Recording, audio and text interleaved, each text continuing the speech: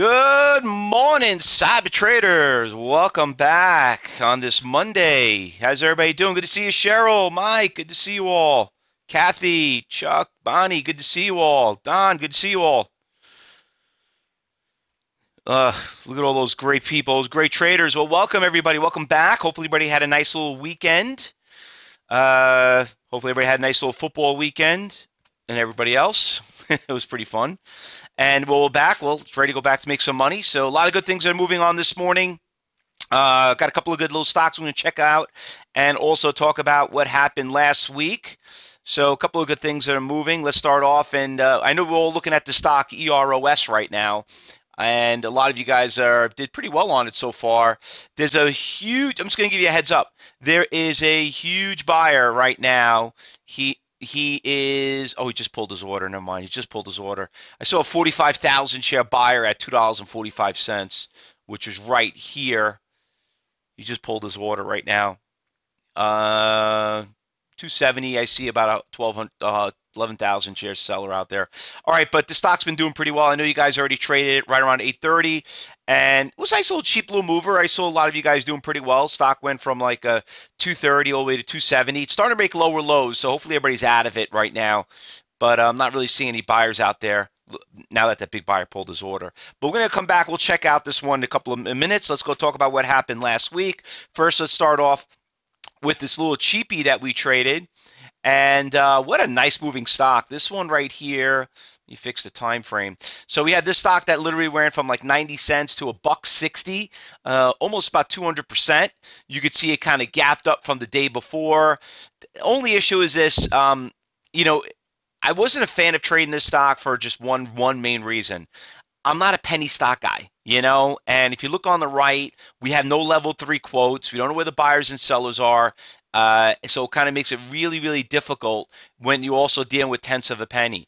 Not that none of you guys made money with it, but listen, I know some of you guys did really well on it, but it's just you have to be a little bit, be very, very careful of trading stocks like that. Now, what was more up our alley was like this stock, this TORC. Now here's a stock that just literally just got decimated.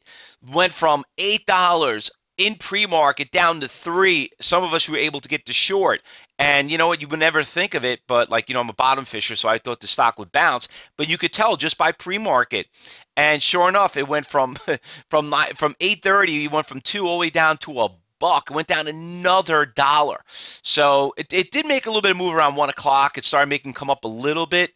Nothing substantial, but she really didn't go anywhere. Now, I'm a fan of the stock. I want to see what's happening this morning. It is gapped up a little bit, but when these stocks get this destroyed, I mean, it's pretty bad. I mean, it's really bad. And knowing that's probably a pharmaceutical stock, so I mean, these things just get hammered. And we know they don't come back. What else we had? The AMRN, that was another one, a blast from the past. This stock has just been literally treating us so well lately. You can see on the long-term chart right here on the right, 17 up to 20, up to 24. She had that really nice move, which I'm not really a fan of. A lot of us are usually done before 10:30 in the morning, but she had a nice little move in the middle of the day. Went from 22.50 to about 24. She's moving again this morning. Not a lot, but listen, from what we know as a day trader, now this became a little more of a swing trade actually, but it's breaking all-time highs. But remember, this stock is a very, very fast-moving stock. You got to be a level 3, minimum level 3 cyber trader to trade this type of stock. Now, for some of you, I know we have a lot of new members joining us, but when we teach you, some stocks are more volatile than others. Some of you think about, I can't trade the stock, it moves too quickly, and you know what? You're right. But if you trained how to, eventually you'll know how to go from training wheels to driving a two-wheeler, to a motorcycle. And you know what? It just takes time and patience. But one thing I did like about this stock, it had some really nice Fausto flags, and that kind of helped us out. The really nice one was the LK. LK was probably hands down the best stock out of them all. You know what? It got to a point with LK.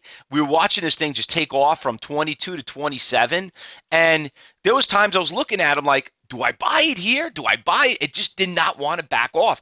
It didn't want to back off until we got around like 1 o'clock. Then it did its little shakes. It busted up, did a little shakes, made the higher highs.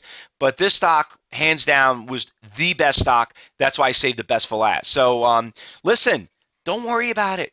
Today's a new day, right? You know, a lot of us come into trading and, you know, it's like, darn it, I missed that one. Darn it, I missed that one today. You're going to get another shot. There's always new ones here. That's the beauty about day trading. We're just focusing on the day's trade and making your days pay. But this is something you got to look forward to. So this was hands down our best winner for Friday. Now, what do we got going on to this morning? Listen, weekend.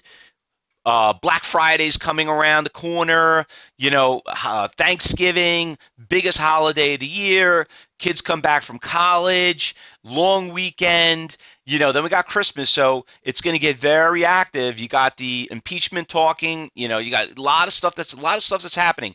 A lot of earnings coming out. People like to come out earnings right around this time of the year, not during the holidays, so we got a lot of action going on, but just remember, as professional traders that we are, we got to know what time of the day it is, you know, what day of the week, because some days are better than others. So let's start off with the one that we liked, we looked at earlier, which is the EROS. Oops, I typed it wrong. So that one you could see had a really nice push from yesterday, mid-higher highs, had a beautiful Fausto flag. She's starting to come back down to that support levels. So I'm not really a fan of the stock anymore. Until we see how it opens up, because she's starting to back up. She's backing off a little bit right now from what I see from yesterday. You know, you could see it starting to come down. I'm not seeing any buyers out there, you know, any iceberg orders out there. So we'll see how she opens up. My next favorite stock that I liked is obviously the one from last week that got destroyed, the TRCO. Maybe the CEO is going to wake up this morning, maybe average down, who knows? But remember, this doesn't mean like, oh, you know what? Let me hold on for it. Maybe it's a good buy now. You know, you won't know if it's a good buy for a long term until about 3, 4, 5 days, until probably we start breaking up about 250. We got to, you know, that's when you know, that's when you know the stock is obviously an investment, when you start breaking higher highs. What else we got this morning? The KRTX came up on our radar. Here's another nice little stock, a little bit on the expensive side. You know, we're not big fans of trading very expensive stocks, but the stock gapped up pretty big from 18 to 36. Stock is a little bit all over the place. You know, the first thing you think, is it a buyout?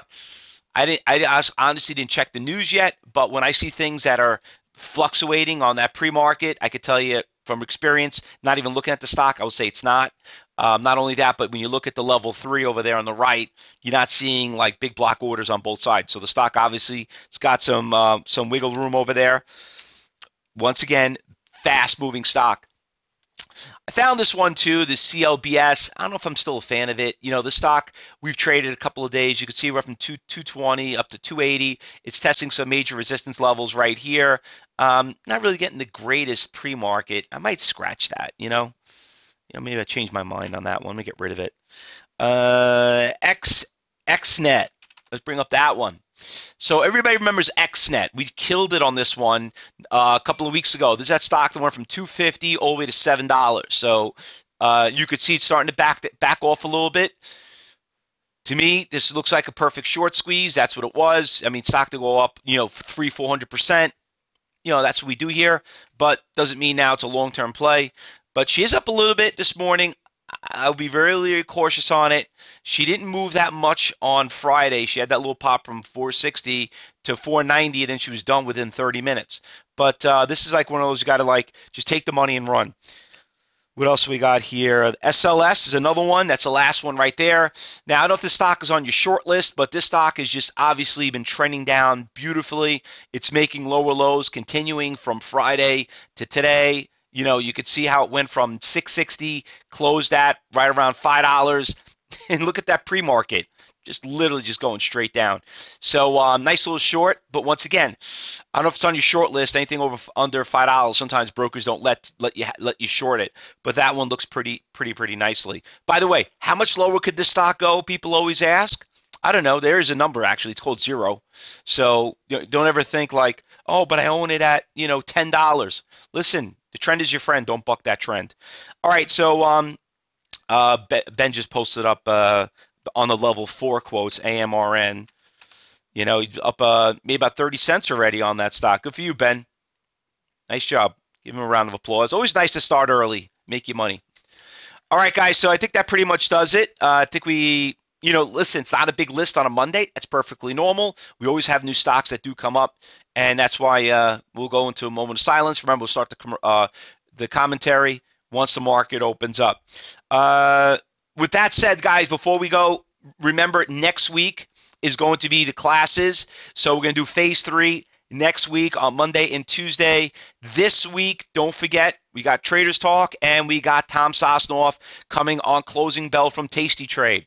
So if you guys want to know, want a good options platform and you want to talk to the pioneer who built Thinkorswim and launched his, the next best thing, don't forget, make sure you register for that. Always look forward. Tom's a very, very good friend of mine. He doesn't do too many appearances on other third-party educators, but because, we're very good friends, he knows we do a great job. He's going to come on there. Listen, you always can learn something from other great educators, okay? So, make sure you make that opportunity to register. We'll put the link there and hopefully you register for it. In the meantime, I know we got a lot of new members that are starting this week. There's an old saying, just look, listen, and learn. Please don't buy anything. Just watch the traders. Some of you guys want to do this, but realistically, it might not be for you, and that is okay. Okay, all right. So, but at the end of the day, it really is for everyone.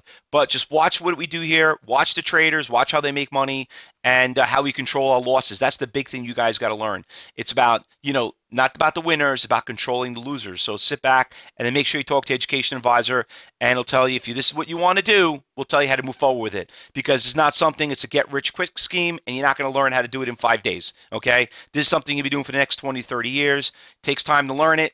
Just got to have patience. As long as you love it, you'll do great. Good luck, everyone. Happy trading, and we'll start the commentary in about 15 minutes. All right, go get your cup of coffee and hit the restrooms, and we'll be back and go from there. Good luck, everyone. Happy trading.